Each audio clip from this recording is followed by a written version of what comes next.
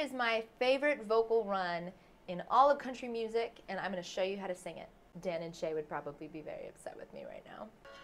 Okay, okay.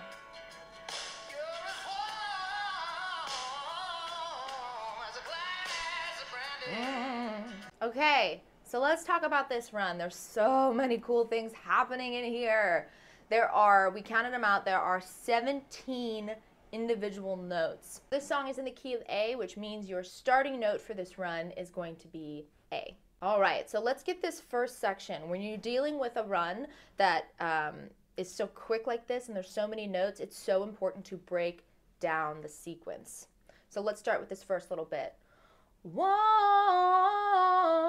You're going to get that little bit. Let's do it together. Warm, warm. And then you speed it up once you feel comfortable. Warm, warm, warm.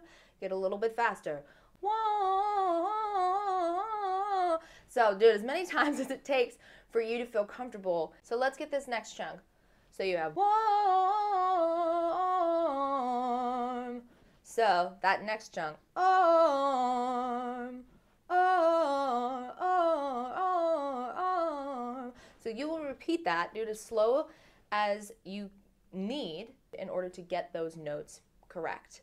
And then you speed it up as you go and add them together, focusing on those transitions. Warm.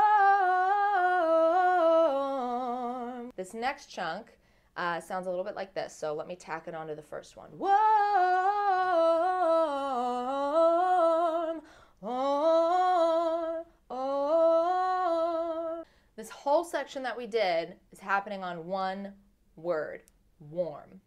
So do your best to keep your vowel shape consistent, right? Find that sweet spot and keep it. So if you need to look at yourself in the mirror when you do this, go for it. Hold yourself accountable. Whoa.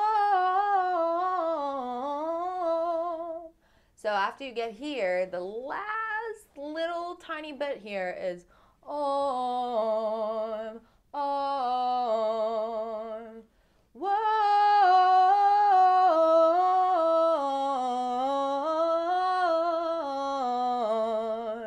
That is the entire run.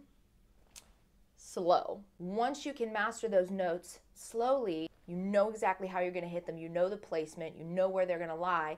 It makes speeding it up a lot easier. Whoa. And if there's a section there where you feel like it's like, it's not quite right, go in and slow that down. Don't just leave it for later, right? You have to constantly repeat, repeat, repeat correctly until you get it. If you're repeating it incorrectly, you're just going to hammer it in incorrectly. And it also could help if you have a metronome nearby. There's a metronome app to try and keep yourself in rhythm. Whoa. So you're trying to keep those notes in an even rhythm. You're speeding them up together evenly. Don't forget to subscribe and follow us for more content just like this every week.